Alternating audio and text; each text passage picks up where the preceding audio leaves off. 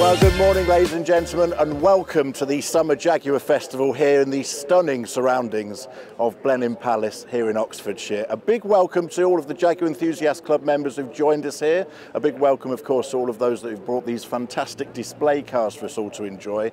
And of course, a big welcome to you if you're from the general public enjoying the Blenheim Palace surroundings today with this extra added bonus of some of Britain's best classic cars. We're going to be having a look at some of the vehicles that we've got lined up for you in just a moment. We'll be touring the courtyard area here, showing off some of the themed cars for this year, which of course is film and TV. Lots of Jaguars were very popular in film and TV throughout the decades. We've got some of those superstars here for you as well.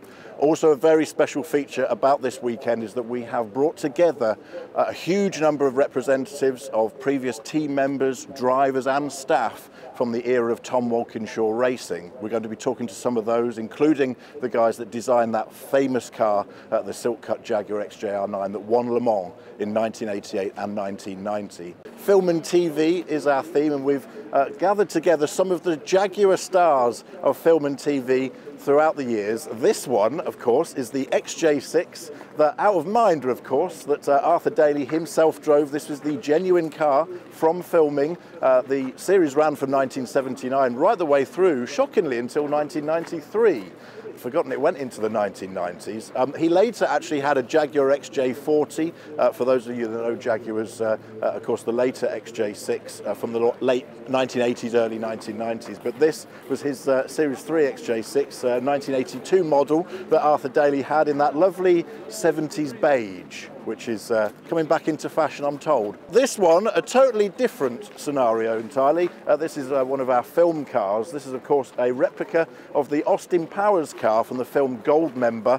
It was originally a Jaguar press car, this XK8, running the 4-litre engine. That then takes us on to some of the James Bond cars, and it's another XK8. And this one, if you can come down close with me, has rockets in the front. Now, if you're 12 years old, this is the coolest thing you'll have ever seen. It still retains the original number plate, of course, Bad One, from the film Die Another Day. This was the car that chased Pierce Brosnan across the ice in that famous film. It has rockets on the front. It's got the genuine machine gun mounted on the back there, which I'm told if I misbehave on camera, they're going to fire up and point at me. And this, again, is a Jaguar Daimler Heritage Trust car. So thanks to those guys for letting us have this on display throughout the weekend. Bad One, the Die Another Day Jaguar XKR. That then takes us to an even more modern Jaguar, actually, from another James Bond film. This one, the CX-75. This was a concept car that Jaguar came up with in the mid-2000s in that lovely bronze orange. This is a 2012 CX-75. Of course, this actually was very famous for being one of Jaguar's very first prototype hybrid cars, as they were starting to look at new engines and new developments. And it was, of course, used in the Bond film, a car very similar to this used in the Bond film. CX-75, got to be one of the quickest cars James Bond has ever driven, and we have it here as part of the film and TV lineup at Blenheim Palace for the Summer Jaguar Festival 2019. You can, by the way, get up close to all of these cars.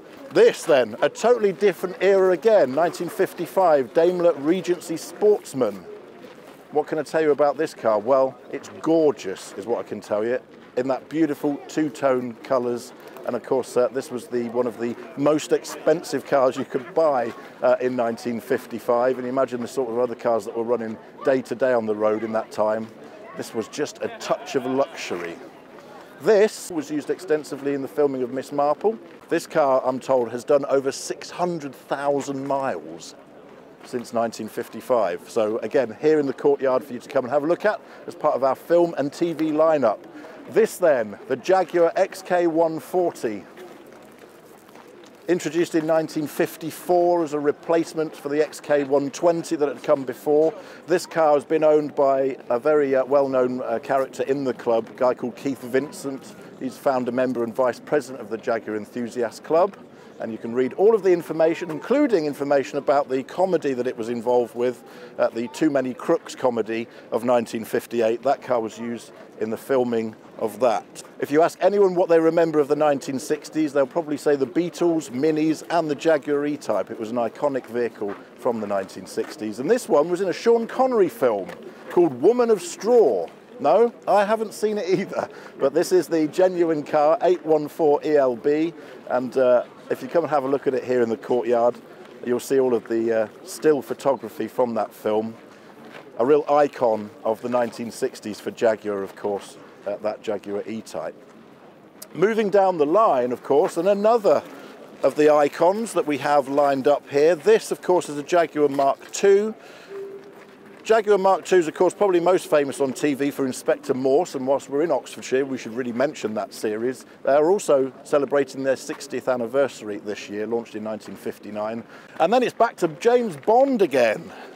And this is a car that's very, very rarely seen, actually. It's a real privilege to have this car here, and you'll see in the grille there the flashing blue lights, because, of course, any of you that will watch the most recent James Bond films will know that M, Bond's boss, as it were, gets transported around London in this very car. If you do watch the film that this features in, I'm thinking of Skyfall in particular, you'll see in that film as he comes out of the underground station, the tube station where it all kicked off, and where someone had opened fire in a courtroom, you'll see M get bundled into the back of this car, and as they turn right through a very tight street, they just clip the curb on the way through. Brilliant piece of James Bond filming. But this is, of course, M's car from that famous Skyfall James Bond movie.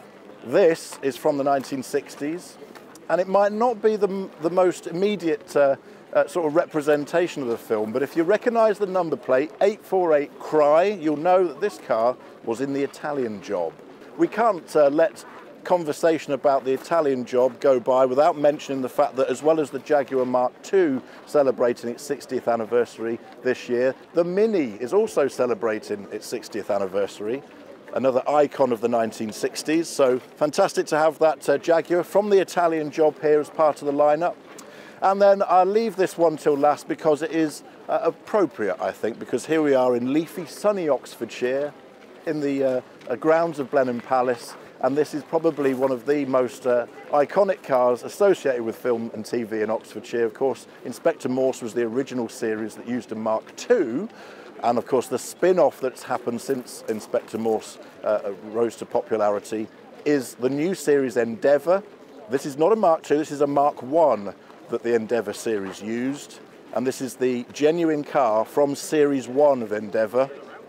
And Endeavour Morse filmed that very famous sequence where he looks into the mirror, the rearview mirror, when Inspector Thursday's asking him what he'd like to do for his future, and he sees John Thor staring back at him. It's a goosebump moment if you're an Inspector Morse fan. How do you get your Mark I onto the TV, and how does it become so famous? Pure community. Incidentally, I was buying a coffee and I saw my car, and you on the screen saying, the owner's normally around here, so I thought, I ran so out of breath. They wanted a Mark I Jaguar. A friend of mine runs Endeavour Morse, no, he does Morse Wedding Car Hire. So they rang him. He said, have you got a Mark I? He said, no, but I know a man that does. Me. So they rang me, basically. Great. So we did 7 days of filming, did all the press launch work up at Magdalen College in Oxford, and the rest is history, really. And did they look after the car for you? Well, I was there the whole time. Good. With Sean Evans, picture on the front screen of Sean and me, and he was brilliant. He drove it beautifully. Sean is very, lots of empathy, sympathetic sort of guy. What is it about the Mark I that caught your eye? I loved the instrument panel, but I'd had Mark IIs, and I went to a garage. This was for sale as a bit of a wreck. So I took sympathy on it, as I do. So I thought, 24 years ago, I'll buy that. So I bought it, and over the years, we've rebuilt it with help. But I changed it all last week, and I did all the woodwork. And the instruments are quite different to the Mark II. For me, they do it a bit better. I love the Mark II as well, but I've managed to restore this interior so it's sort of sympathetic, and I just love that. And they're going up in value as well, which is the good news, you know.